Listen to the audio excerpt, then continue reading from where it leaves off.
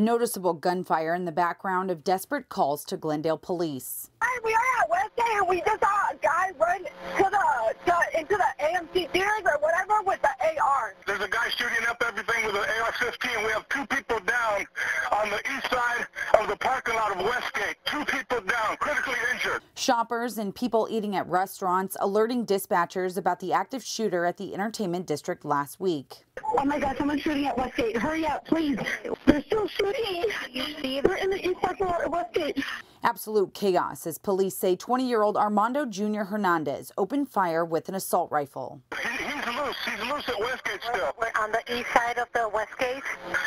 Yes, by Johnny Rockets. There's 2 people down. We need an ambulance.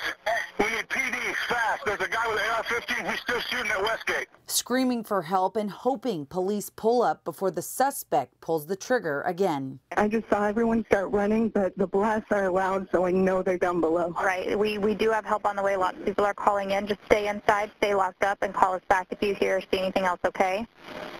Okay, thank you. Law enforcement receiving nearly 1,000 frantic calls about the horrifying reality setting in. You're in where? In the ice chest. Where's the caller? Of what? Of a business? Yes. Okay, what business? Cigars. Of what? The cigar shop?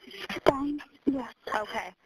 People hiding in hotels, shops, and even their own apartments, some watching as what feels like forever ends with officers taking Hernandez into custody while innocent lives were on lockdown. We will have officers letting you know when it's safe to come out, okay?